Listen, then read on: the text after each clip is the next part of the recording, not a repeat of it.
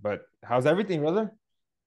Busy, staying busy. Yeah, it's been going good. Just been in dev mode for the last, I don't know, 3-ish months, 4 months. So just head down dev mode, trying to figure out how to build, scale, and run a SaaS company essentially. Like Yeah. it's a whole new, it's some things are similar to past projects and endeavors, and some things are completely new, and quite a learning process, but it's been a ton of fun. And 2024 is looking bright. It's great to hear. Is there any game-changing updates since these custom GPTs came out or anything like that? So we did add GPT-4 Turbo. That was the big update that essentially allowed us to drop the cost of the credits for a lot of users, which was nice. But essentially the big two features that helped us reach a better version of product market fit. I've been reading this book called Product Onboarding, I think by Wes Bush, and it's really interesting. Basically, they talk about how like most companies go through a very, very similar cycle, whether they're funded or they're bootstrapped or whatever. They go through a cycle of finding product market fit. So it's not like a black and white thing. It's more of a scale or whatever. And Hmm. so and they show a bunch of different graphs. So like, yeah, this company started out and it's like a normal linear growth scale, and then all of a sudden they're like, oh yeah, we did some change or we did something. And what's interesting is they've interviewed a ton of founders, people from like Intercom, VoiceFlow are all from in this book, and they're like, yeah, we don't really know what we did, but then all of a sudden it goes from like this to then like this, and then that's when they're like, yeah, we found a better version of product market fit, which allowed the app to scale. And the saying or whatever they put in that book is you go from struggling to get clients and getting customers to struggling to keep up with new customers and keeping up with demand. That that's interesting. Is there any niches you didn't expect? Um, Businesses needing that custom chatbots? I think it's evolved. So in the very beginning, it was all the chatbots. How do we do customer service? Oh, the quote unquote magic of being able to upload your data and then it knowing everything about your data. Like that's really cool, but that was very quickly commoditized to pretty much every single product out there. Where Mhm. the advantages I think came were within the specific use cases that businesses want. And at the time, no one really knew what that use case actually was. And over the last few months of interviewing a few hundred different founders or agency owners, we've all collectively kind of realized what those use cases are. And it's lead generation and calendar booking, like appointment setting. So if you can have an Oh, AI that can churn through leads and do data extraction and collection and qualification and potentially even book them automatically to a meeting, like that replaces a lot of man hours that a business could be potentially paying for, that could be reduced by an AI agency that then has a way to kind of get their foot in the door to then upsell for additional revenue. got you. Is Are you still funneling the only source of marketing is organically through your channel, or are you guys experimenting with like some new sort of marketing? Yeah, so the what's interesting is the platforms that we probably are all familiar with, like Futurepedia, Hmm. are starting to pay off. So like those listings that we did and very early on, that kind of knowing like, oh, where are the places that people are going to look for these types of tools? Well, that's one of the major places that people go to look to find the tools, and that's like the places that both you and I have promoted in the past, just because that's the best place to go. Like, Yeah. so investing in optimizing that listing was definitely a good idea. I think we even paid for it. And then we just now started doing paid ads because we've started to get traction from other users and other creators organically. So I continue to promote it in certain ways or certain levels, but then other creators have just now started realizing how good of a platform it actually is to then start organically promoting it, like they do with something like a Futurepedia, because it is, I'm a little biased, but it is the best platform out there. Yeah. Yeah. No, it's definitely something.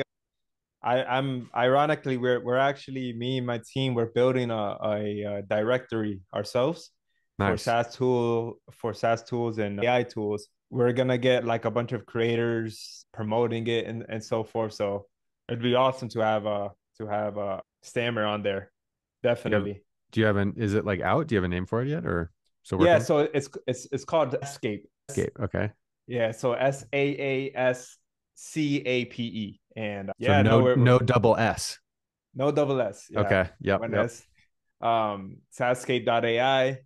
And yeah, like I said, we're just gonna have what's really gonna put us apart, and what I got planned is there's a bunch of AI tools out there um that I've been being sent from friends of mine and part of my network where they're like gray hat tools where it's not necessarily, Mm. let's say, heavily promoted and so forth. For example, there's one out there, I forgot the name, but they help you. You know how TikTok has an algorithm where you can't repost videos, existing videos, otherwise it won't get pushed to the algorithm. Mm. So what this tool is doing, and maybe I can bring it up here, is it's changing the video to the exact percent. So I guess TikTok, the video needs to be around, I think, 60 to 80% different from that existing video to actually Okay. be considered a unique video. And what this tool is doing, I found it right here. Let me send it over to you. What this tool is doing is automatically changing the required percentage of that video to make it a unique video, so it could get pushed out Mm. onto TikTok again and then go viral once again. So let me send it to you right here. That's interesting. Yeah, you might watch the founder. He's on YouTube. I heard he's well known, was somewhat well known in the space. His name is Nath Austin. Not sure if you heard of him. Awesome. So fansgrowth.io. So he runs an OnlyFans agency, and he made this originally to Classic. help his clients grow. And he Uh-huh. turned it into an AI tool that can work on any type of video now. So was planning to list a bunch of these tools that are kind of like gray hat, not necessarily like the normal tools, and Mm-hmm. want a nice section of those tools where people can explore, these Mm. unique tools made by AI. I feel like nobody else is doing something like that. Well, you should tell this guy to work on his website. There's some placeholder text here. Yeah.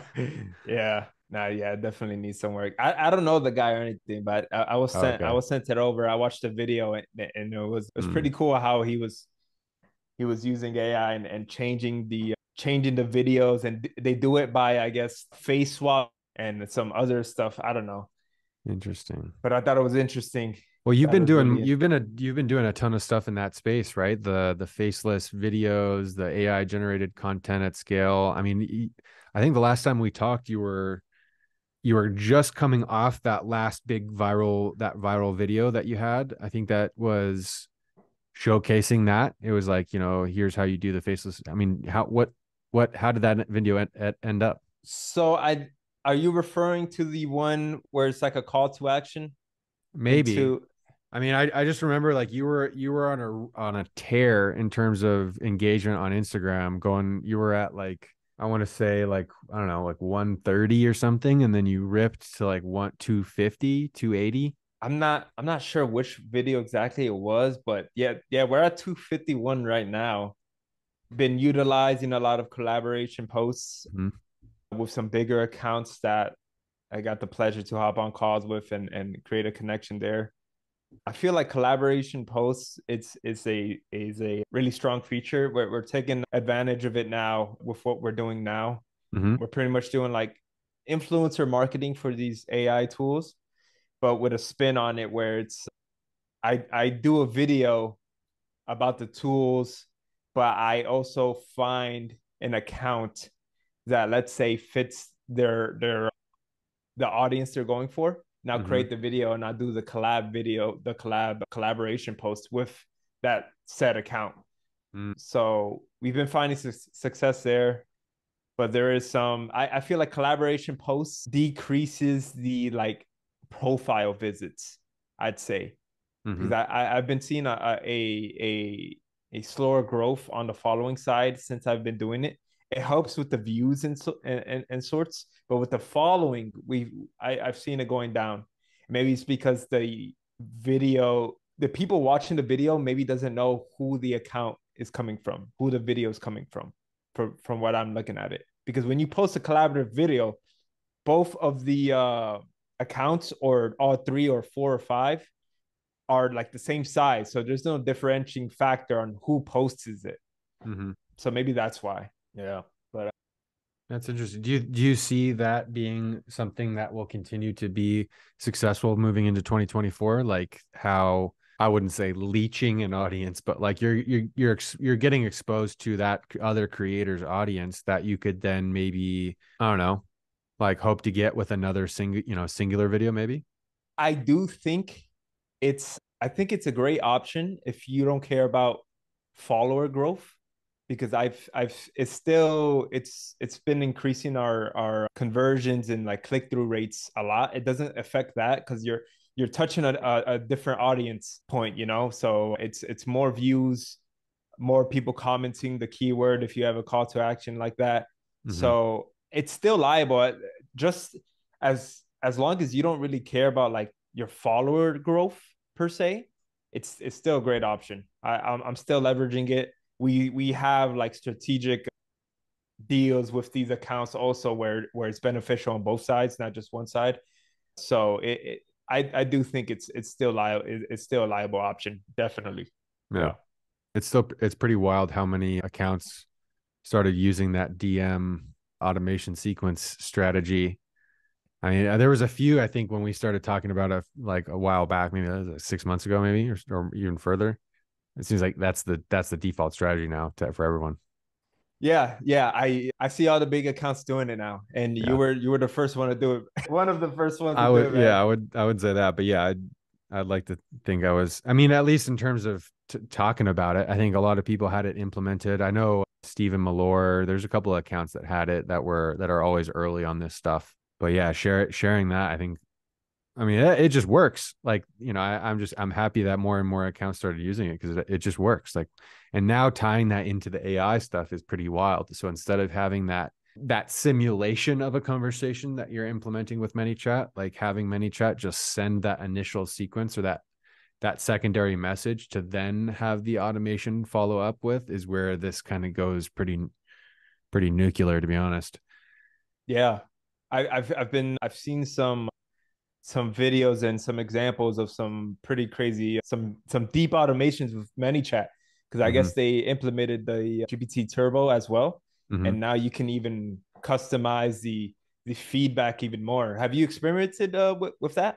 Mm-hmm. Yeah, what's interesting is the platforms that were built ground up for programmatic chatbots are now trying to all add in conversational functionality, which is fundamentally different than programmatic. So it's like they had to figure out, and they're currently figuring out, how do we integrate this into our existing platform to make it make sense for our users? And it still has to be done within this kind of spider web flow. So like in ManyChat, you have to do this, then you create a connection point and it goes off. And eventually you get to a point where it creates this like massive spider web flow, which at scale, they tend to break and they tend to fail, not because of GPT or OpenAI, but because the infrastructure around it that allows that functionality to happen in the first place. And that's fundamentally different than a platform that's built from the ground up to offer the conversational piece. So what's interesting is when you combine the two to take the advantages of both. You use a platform like ManyChat, Zapier, GHL, whatever it may be, to set up the systematic programmatic part of the funnel or the automation sequence. And then when a user responds to initiate that conversation, the AI can then take over and have the conversation to do the lead generation or the calendar booking feature. Yeah, no, yeah, that's for sure. It's getting crazy, and I think this is only the beginning on what's to come. We actually have a where they it sounds similar to what you mentioned earlier, where they come in and they nurture your leads, and their main goal is to book calls, to get book calls, And we were having a bit of trouble trying to figure out how to bring in clients for these guys because we were marketing for them. And like you said, their main audience was like coaches and so forth. Mm.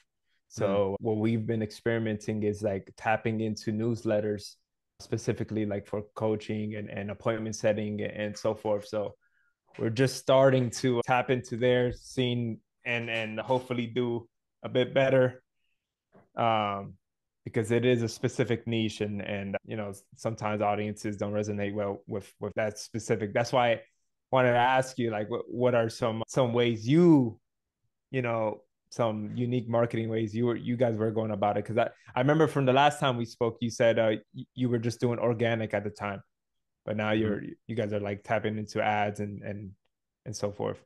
Yeah, because it's expanded beyond my reach. So like I can leverage the audience that I'm capturing with my organic content that is in no way in related to Stammer, but it's related to people that are interested in AI. And that's the key is like I'm making content that's not about my product and service. It's about the stuff around my people, my audience could be interested in, or my customer base might be interested in.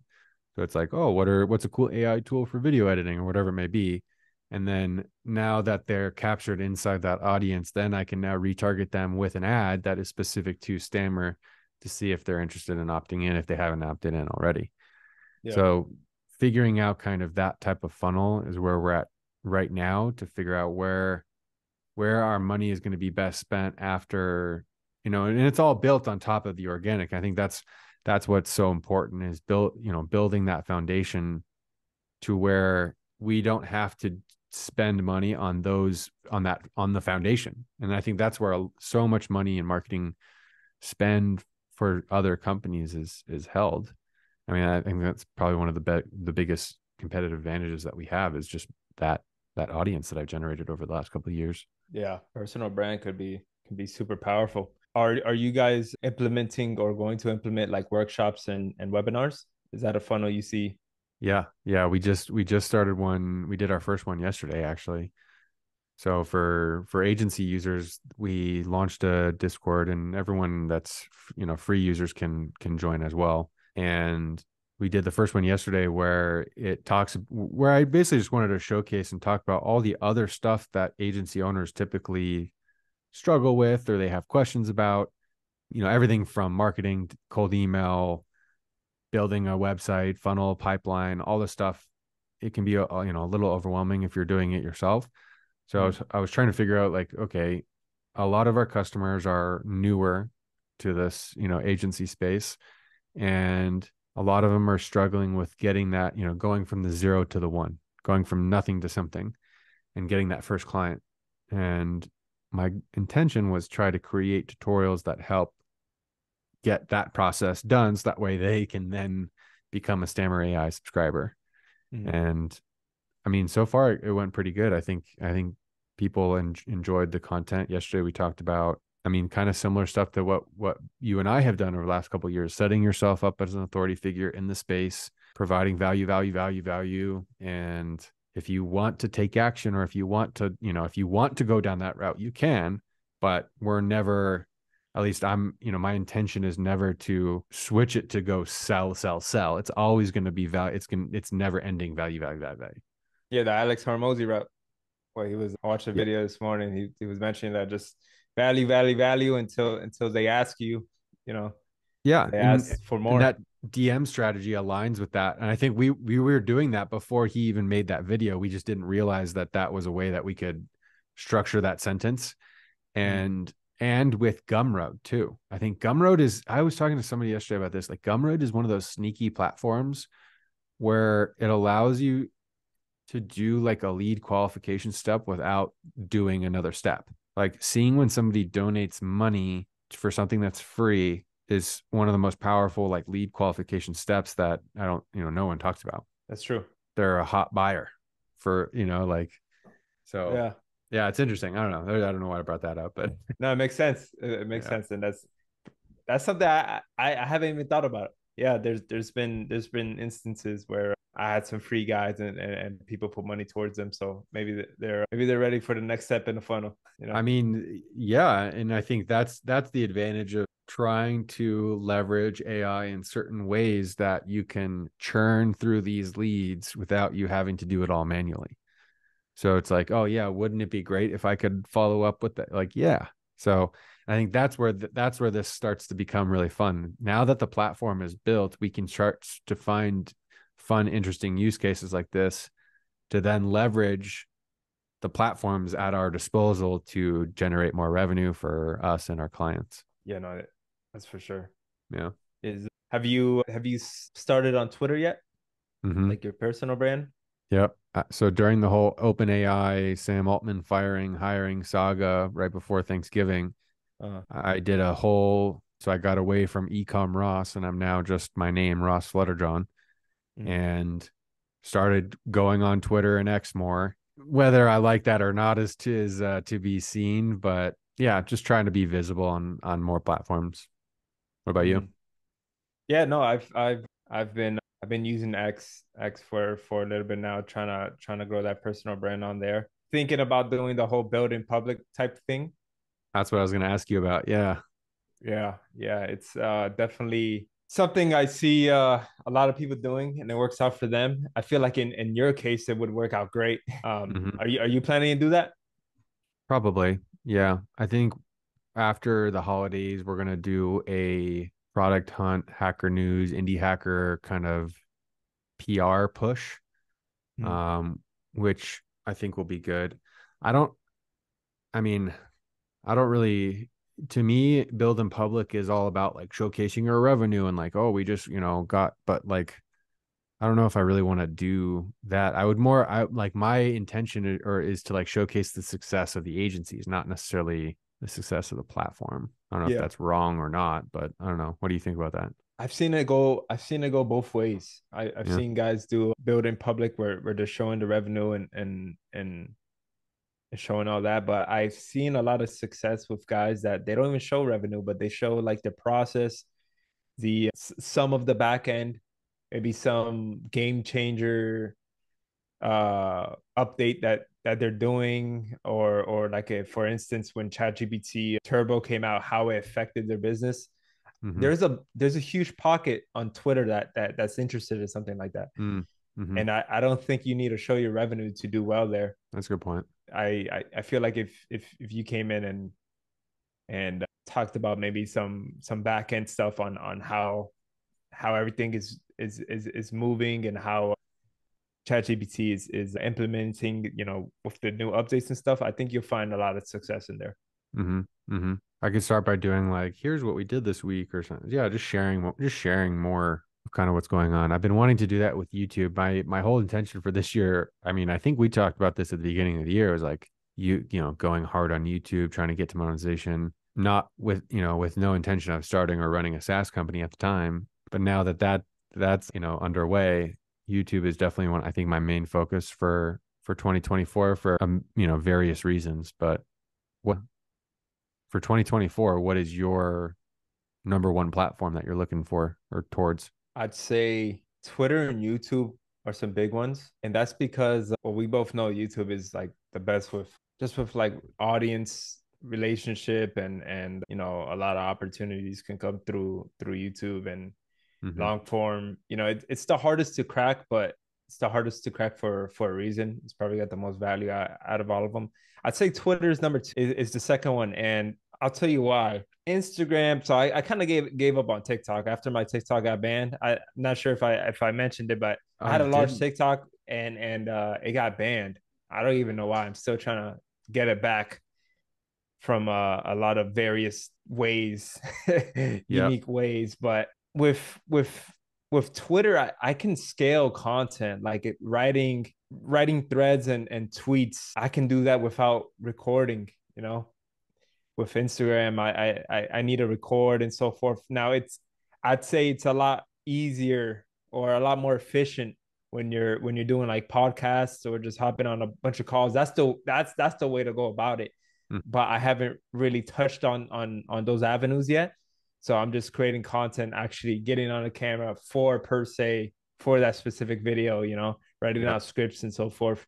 But with Twitter, I used to not use Twitter for the longest. I started using Twitter probably last year, the ending of last year. That was the first time in my life actually using it.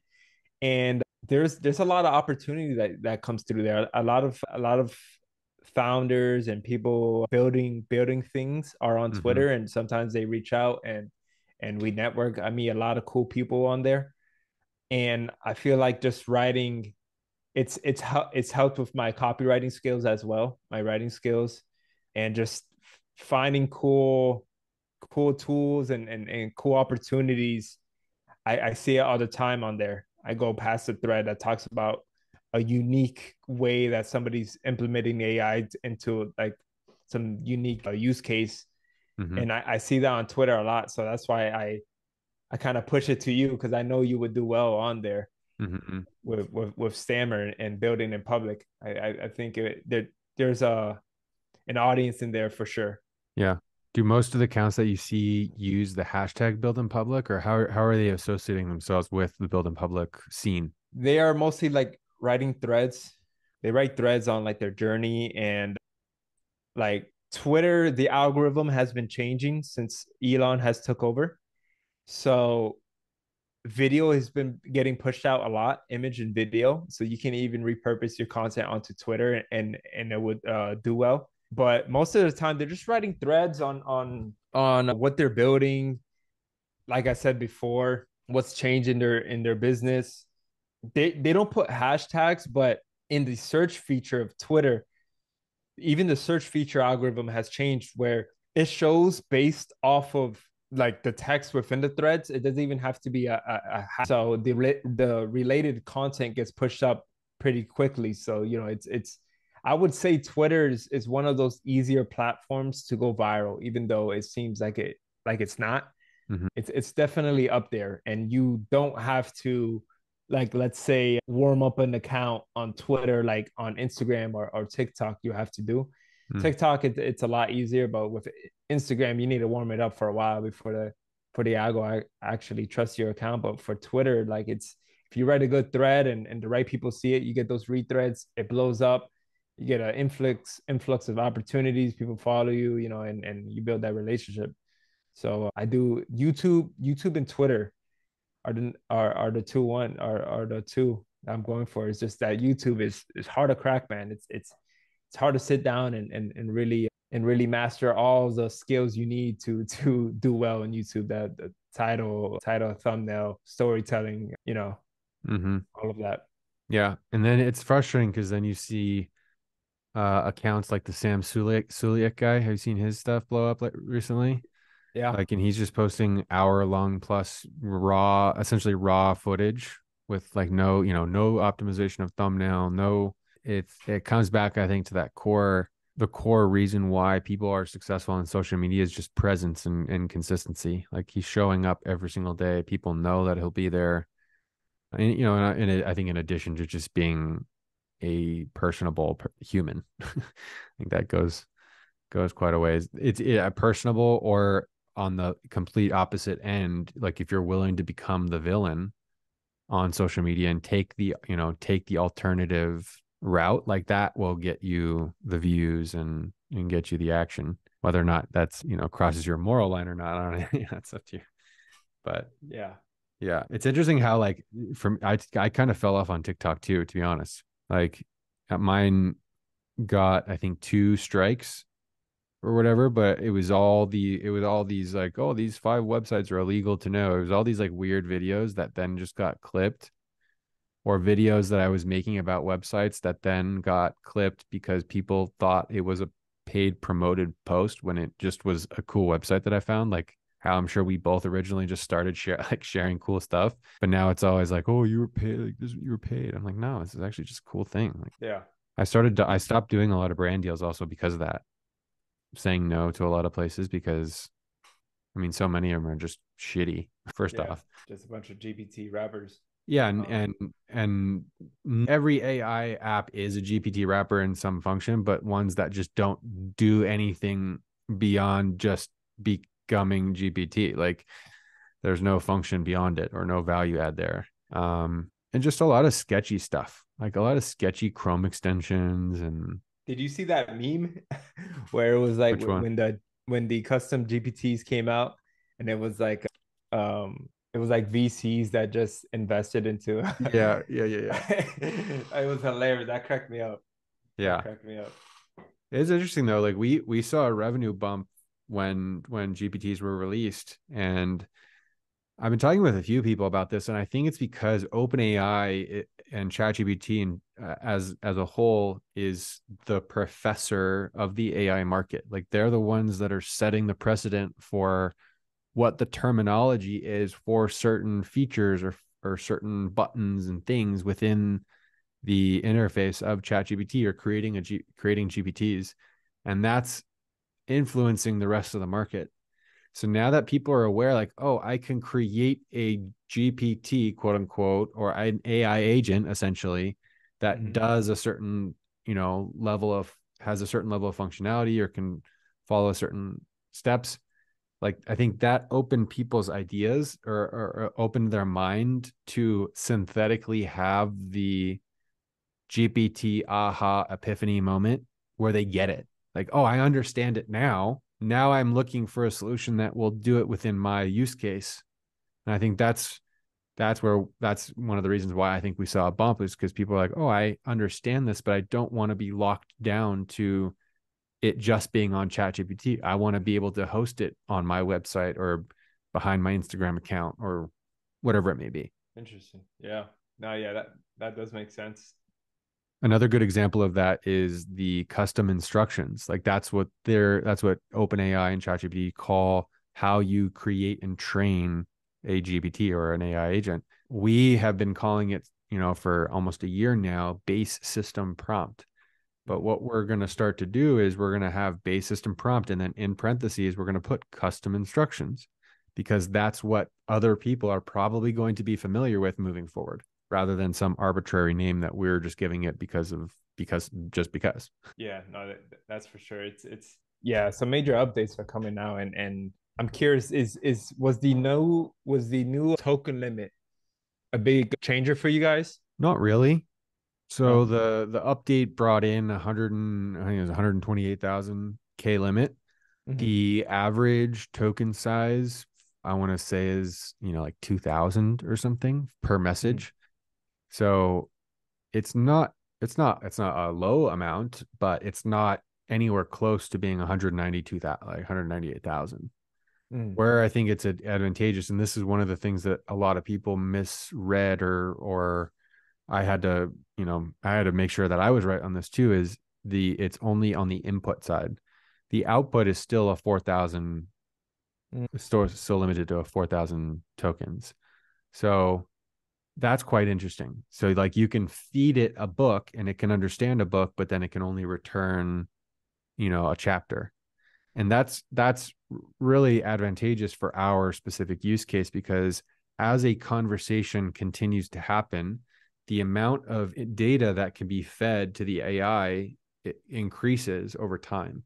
So Yeah. if you have a super super duper long conversation, we can now accommodate that because that context window is literally like 10 times, or more Yeah. than what it used to be. Yeah. Yeah, that's for sure. It just has a way longer memory now. I've got GPT threads that I'm still using for a while now. Back then it was it would forget the old commands and so forth. So yeah, no, that's Mm-hmm. cool. Have you used Uh, GPT voice at all yet? I haven't. I have not. Definitely have to. Have you? Oh yeah, it's wild. I did a video on it a couple of days ago when I drove down from Thanksgiving or drove down from Vegas to Thanksgiving. I had it read me and walk me through, or like I had interactive choose your own adventure sci-fi story. And it Interesting. and it was wild. It blew my mind. And the video I made about it was essentially going to the point where like, okay, if this is where we're at now, and it only lasted about an hour because of the context or the amount of message credits for GPT-4. Wait till it So touches VR.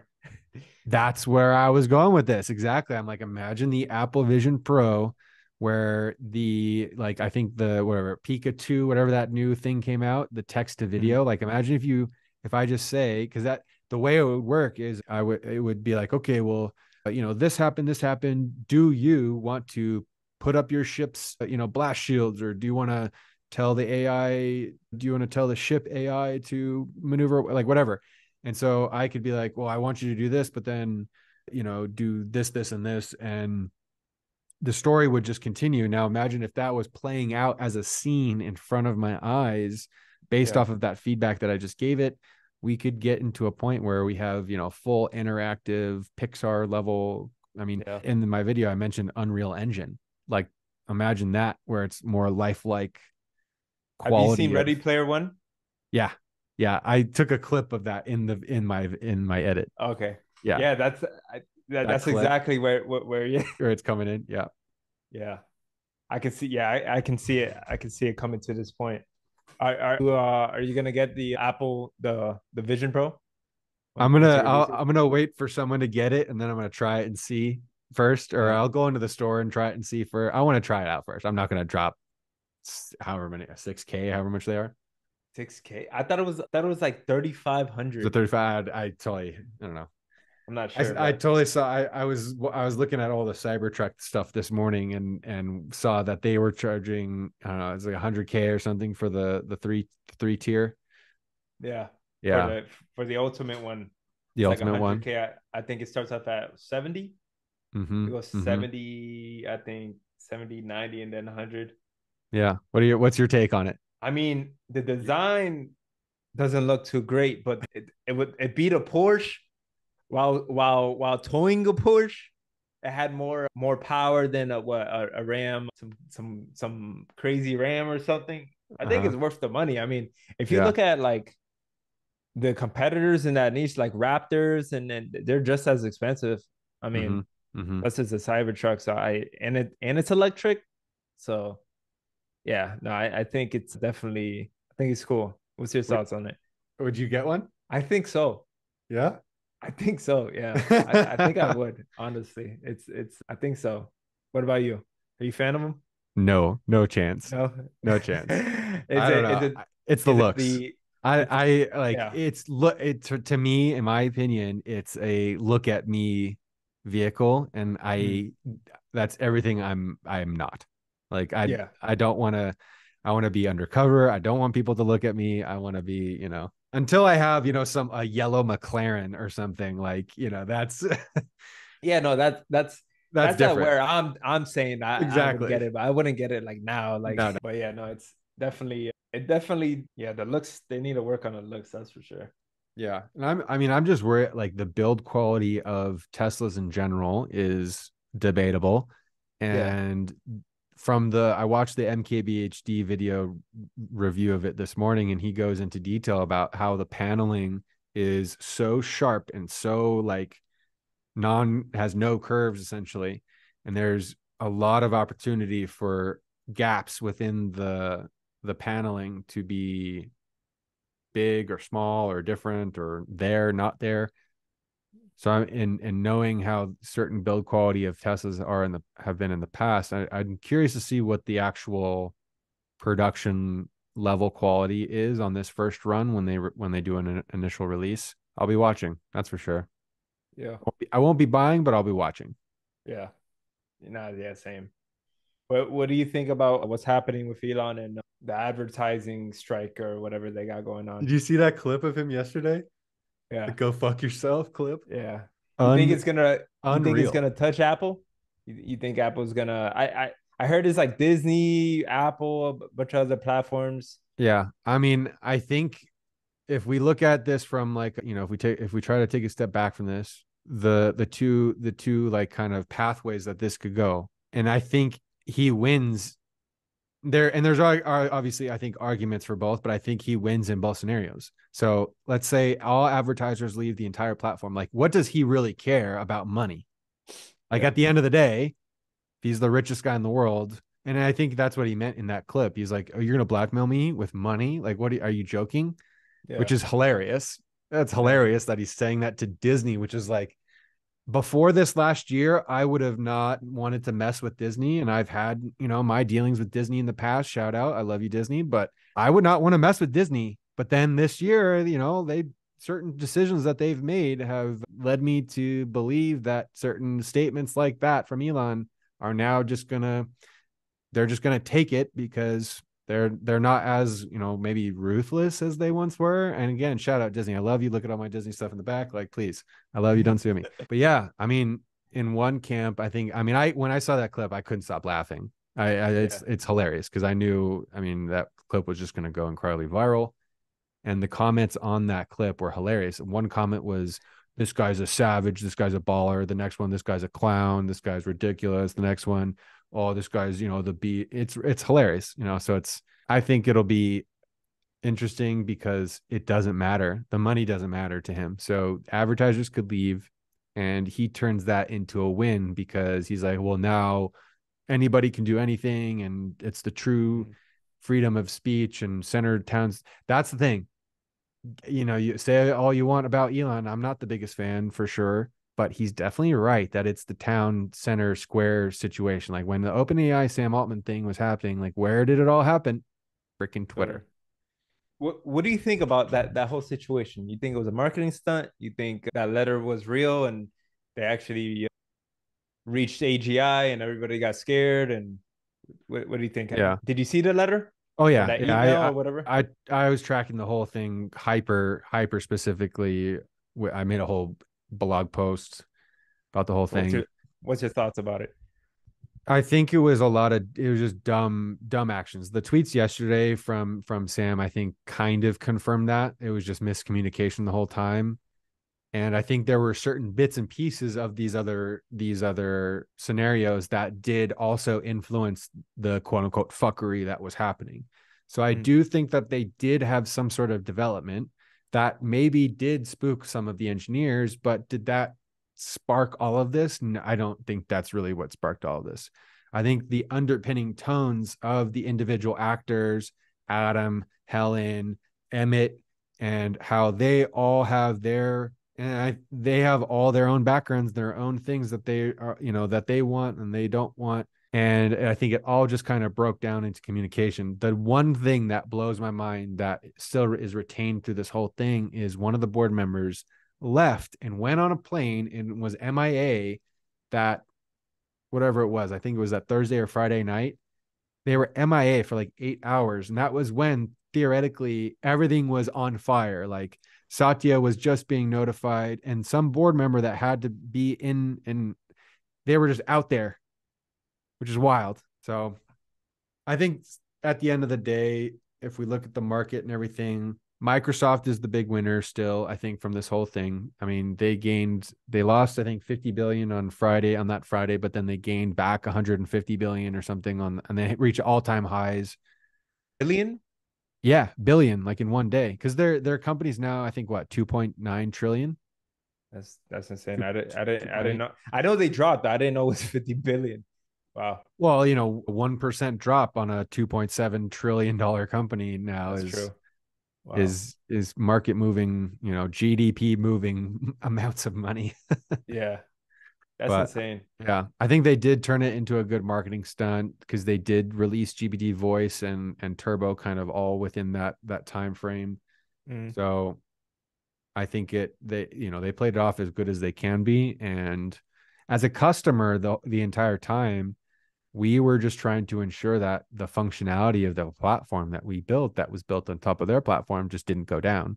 Yeah. And that's where I think that's where I really appreciated Satya and Microsoft coming in and just assuring customers that, look, like, hey, Big Daddy Microsoft has got everyone's back if this all goes down, essentially. Like, Yeah. we will just float the whole thing. That's true. It's just Yeah, so bold. I was kind of worried about too to see what happens with all the platforms using the API. Yeah. Now that leads into like, are you guys, do you guys have like precautionary backup APIs Yeah, we just do in case now. GPT? Yeah. Yeah. So I mean, so we almost immediately worked on getting our production platform over to Azure. So it's basically Microsoft cloned OpenAI's API, and it's for Microsoft Azure customers. So what would you rather have a company built upon? A $2.7 trillion public facing company that runs 75% of the world's workforce computer online infrastructure, or OpenAI, who just had a fiasco of a firing and like, you know, like, what are you going to take? Yeah. So we set up that in our background. So if and when something was ever to happen, we can basically transfer over to those endpoints, and then the platform is entirely safe and secure. The other answer to your question would be other models. So looking at like Claude and Facebook Llama and some of these other ones on Hugging Face.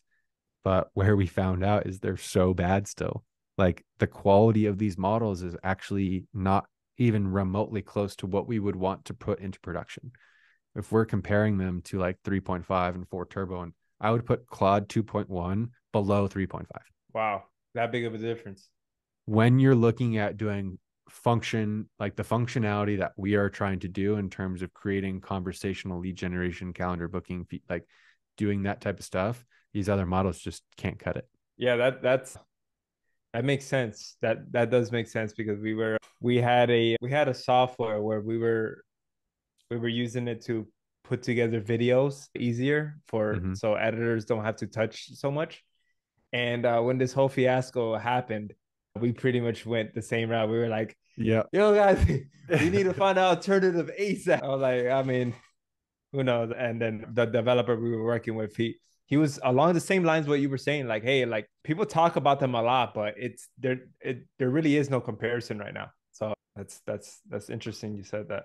I'm still waiting to test out Grok. I have my premium account plus or whatever, freaking 16 however much damn money I'm paying a month for Twitter now. It's ridiculous how that whole thing's happened. Like now I'm paying for social. That's what the fuck? Like I'm paying for social media, but whatever.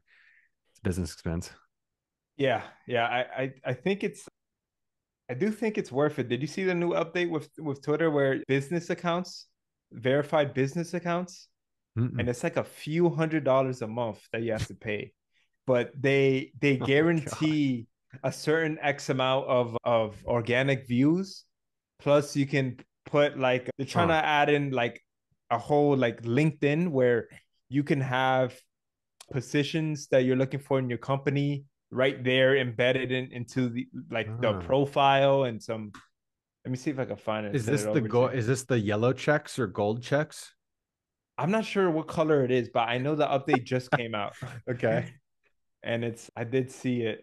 Because I also saw people having like they're able to have other icons in their bio now or their name, like some of the guys from the All In pod, they have like the little All In logo next to their Twitter check mark now. I'm like, well, damn, I want a little Stammer logo next to mine. Like, and I think it's because it associates you with that other business account. Okay, yeah, that's true. Yeah, I need to do Stammer on Twitter. That's for sure. Yeah.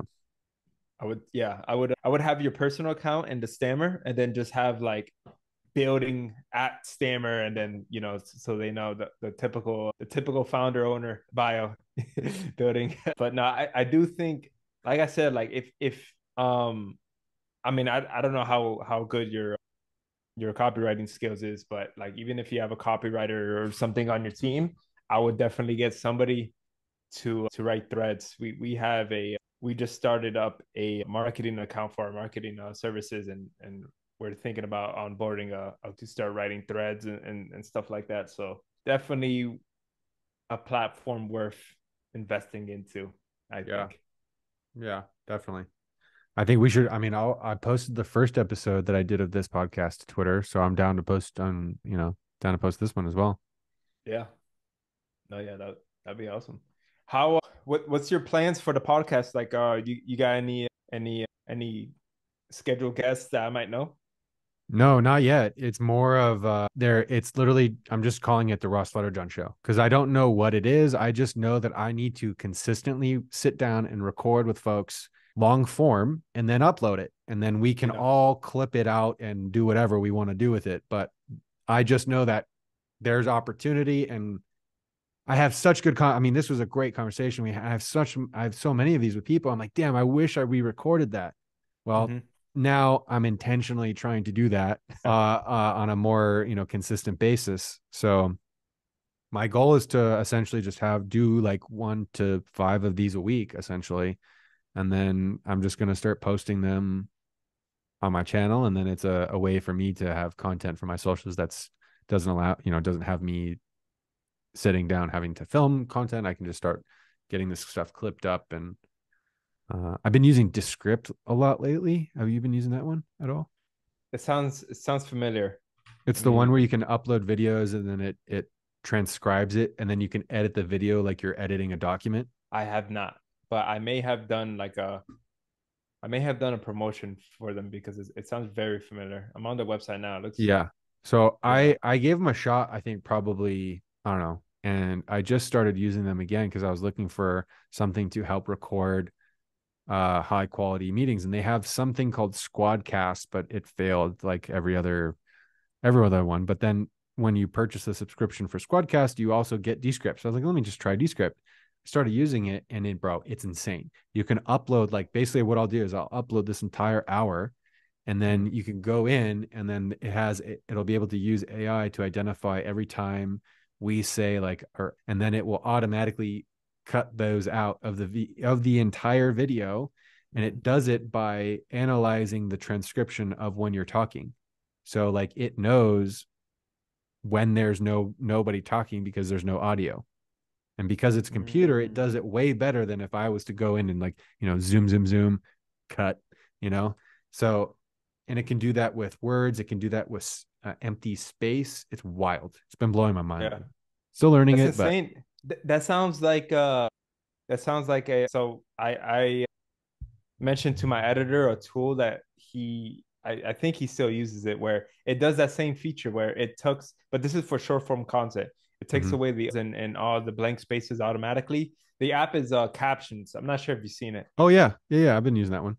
Yeah, so captions does that. They even have features where you can up. They've been updating it slowly. If you go into their Discord, you can really see what they're planning to do. But bro, they got some automatic B-roll footage coming up, AI images automatically coming up. Soon you'll be able to edit an entire video just on there and adding B-roll, motion graphics, a bunch of stuff. They got a lot of things cooking up on there. I still use them for quite a bit of content. I Mm, mean, CapCut is still in there too for me. I actually started going back to editing some of my own videos again because I mm, actually got a green screen, and now I'm in OBS. I started actually using OBS a lot for my short, mm, like when I'm creating an intentional or a specific video. I'll in OBS, I created a 1920 by 1080 frame. And then mm. with the green screen, I can then have a window up on my computer that I'm scrolling through, and then I'm green screened on top of the video. And then I'm recording natively on the computer with my mic.